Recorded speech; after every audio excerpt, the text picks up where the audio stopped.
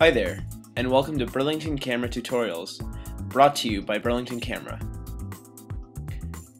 Have you ever burned photos from your Mac and then tried to open it on a PC to print? If done incorrectly, you can end up with several folders and copies of the image that when printed will just look horrible. In order to avoid that, follow the steps outlined in this tutorial. First, open up your Finder and see that you've inserted a medium for burning. It could be a CD, a flash drive, or a memory stick.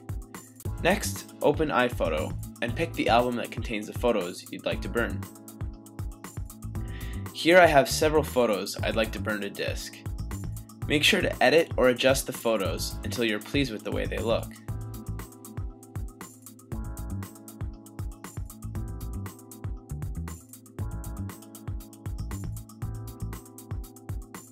Once you've got them just the way you want them, head on back to Photos. Click and drag to select the photos you want. Then under the File menu, hit Export. Select Current beside the Kind field and Use File Name beside the File Name field. This one should already be selected. Once you've got it set up this way, hit Export. This will expand your Places menu, where you will select your medium. In this case, I've got an untitled CD to select. The photos are now hovering on the disk. If you eject the disk now, the photos will not be attached. To export the photos, click and drag to select your photos, and once again, hit Burn in the upper right corner of the window.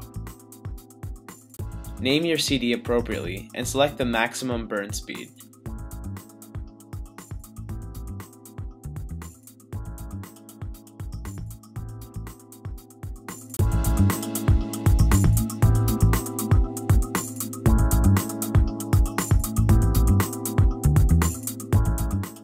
Once your photos are finished burning, you can see that the disk has been renamed.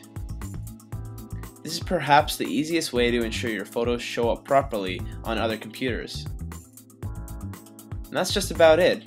Eject your disk and you're ready to go. Our Facebook, Twitter, and website links are in the description below. Let us know what you think, and thanks for watching.